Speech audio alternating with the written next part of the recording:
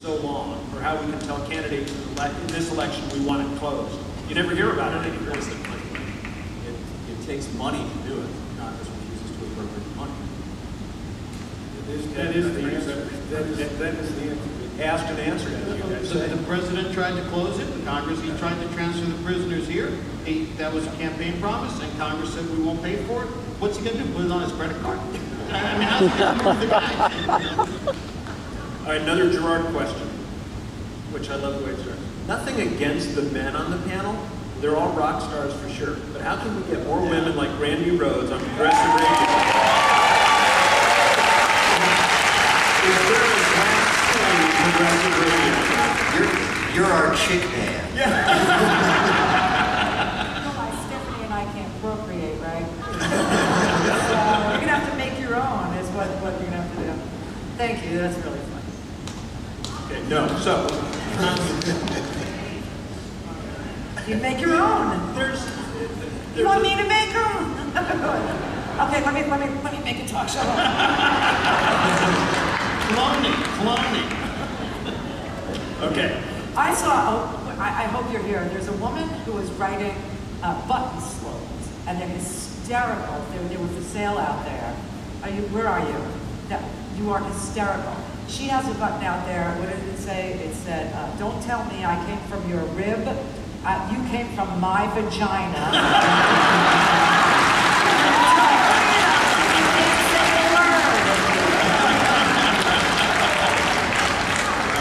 Let me ask you about third parties. This question first from Bill in Seattle. He says the Green Party's Green New Deal for America has everything a good progressive supports. If I vote for them, am I throwing my vote away or building for the future? I'll be happy to jump in on that one because I've made that an issue. It's gotten me in a lot of trouble. There is a thing called the Vermont Progressive Party. You can find them on the internet. I spoke at their state convention last November, and I've had them on the show, and I will continue to have them. In fact, Jill Stein, the Green Party candidate for president, will be on my show this coming Wednesday at 3:30 in the afternoon. I believe, and I know this is a very unpopular thing to say, that the National Democratic Party is Republican light. They're half the fat cat of our regular Republicans. And I'm sorry, but you know, I know Pat will back me up here, that when you are settling a lawsuit, it's about leverage. If you've got a strong case, and the other side knows that you're going to take them to a trial and beat the stuffing out of them, you're going to get a very favorable settlement. If you have a weak case, the other side knows that, and you're going to get a bad settlement. Your kids, when they're little kids, they're negotiating with you. They say, Mommy, can I have a glass of water? Now I go to the bathroom. You know, there's always something. Kids know how to negotiate. They have leverage. They can annoy the hell out of you until you let them what they want. It's a skill that we forget as we get older, but it's all about leverage. And sadly, the National Democratic Party takes us for granted. Rahm Emanuel says, where's the left going to go? And they found out in 2010 when we went to the couch and didn't get off. And they got their heads handed to them. And the message they took was, oh, we need to be more like the Republicans. Like, that's a great idea. I don't think you need to reinvent. Well, let me just, I don't think you need to put some leverage on. Well, here's the leverage. Here's the leverage. If you were to describe what's happened to the Democratic Party, you have what I heard the term Rubinite. So you've got the pro-Wall Street types that all of us are offended by. And then you have true progressives. You have people like everybody in this audience that understands that there's some things that we don't negotiate. There's some things we don't give up on. And what we've forgotten is that we have an infrastructure, okay? The infrastructure is the Democratic Party. It has just been temporarily taken over by the wrong people. Because what we think, except the people in this room, is that the cavalry's coming, okay? Somebody's going to show up and they're going to pull the sword out of the stone and they're going to show us real leadership. And again, we're going to have those wonderful days, those FDR days, when we were proud of what the Democrats stood for, when we changed people's lives in such a positive way that we were proud. We still feel that pride today, don't we, when we think of the FDR years. That hasn't escaped us. It's only escaped us if we say, well, the way to do this is to come up with some third new party. What we have to do is we have to simply take control back of the party. And what I mean when I say the cavalry is not coming, you've heard me say this so many times if you've listened to the show, is we're raised on this idea of watching westerns where the bandits have the good guys pinned down. The wagons are turned over, bullets are flying, hell, they're out of water, no food. They're in their last desperate effort, and the cavalry comes over the hill. Bugles blaring, flags in front of them.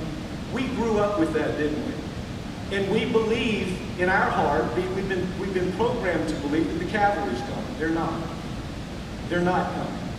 The cavalry's not going to save the Democratic Party. It's you. You're the cavalry. You're the cavalry. And so what I'm suggesting is we don't give up on something that we have this infrastructure. We try to make it better. Well, and to that point, the way to make the Democratic Party, there are two ways to make the Democratic Party the real Democratic Party. One is to do what Pat and Tom has talked about, which is infiltrate and run into primaries, which is the Grover Norquist Koch brothers way. You say you're either going to do what we want or we're going to primary you and kick you out, which I think is wonderful. And I encourage everybody, if you listen to the show, I'm always saying, I think you sound like a marvelous member of the House of Representatives. Now, I'm encouraging people to run, get involved. But the other way to do it is to look at the Democratic Party and say, here's this other group. Now, you're either going to give us a real Democrat for this race, whether it's a House or a state Senate, state assembly, or we're going to run somebody against you. We will intentionally split the vote, and we will sink your sorry ass because you're not worth a damn. And when you've done this to you a few times, maybe you'll take us seriously and you'll start giving us real Democrats, and we won't have to have a third party. We won't have to have a third party as leverage, as a threat. And I suggest those two things can happen simultaneously, and I think we're going to get to it. I'm sorry, man.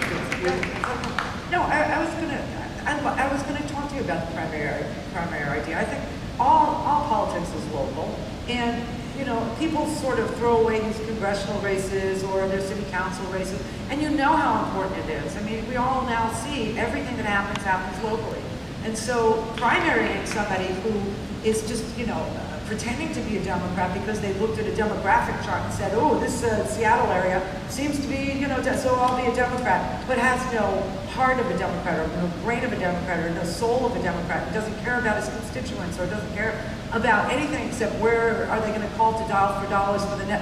Primary them, you know, primary them. Just put somebody up against them and knock on doors and be in the supermarket parking lots and let people mock you and say, well, you don't have enough money. I'm going to show you. I'm going to show you. I'm going to show you. I'm going to show you. And keep on doing it until, just like the Tea Party made their presence known, these Republicans are terrified. And they're a bunch of wackadoodles. I mean, they're not even professional about what they're saying or doing, are they? They have no experience serving, which is fine. If it works for them, it should work for us. Other than that, listen, every time I talk about this, I always say, hey, you know, in dictatorships, you only get one choice. That's all you get is one choice. Here, in democracy, we get two. All right, we're going to have to take an intermission, but Sam, do you want to jump in? I just want to finish this thought. It would be great to have 3 parties, 4 parties, 5 parties, and the only way to do that is to get rid of the Electoral College.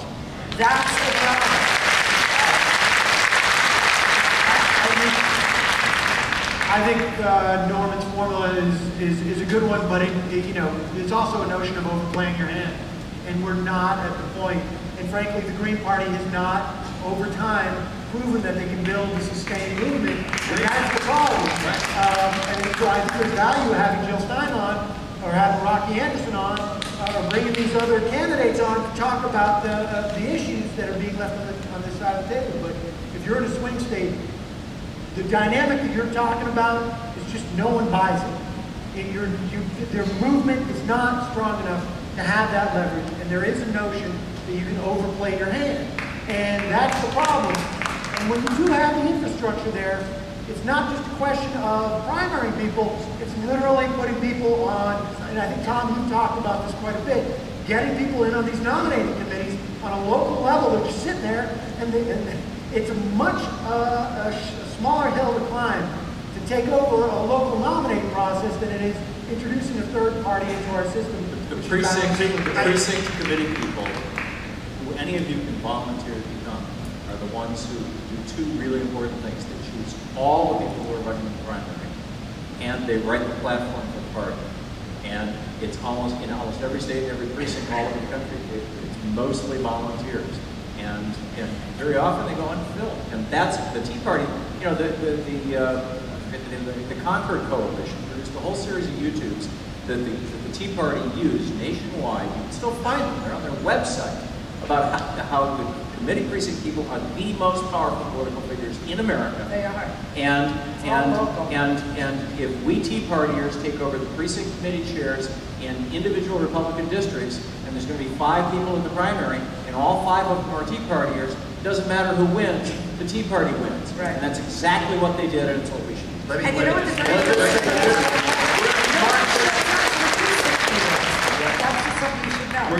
We're going to mark this time for when I officially lost control. But Ron, go ahead.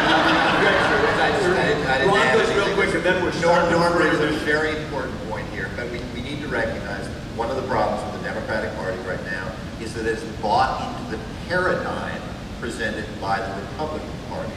A real Democratic Party would not be a party that supports a military empire.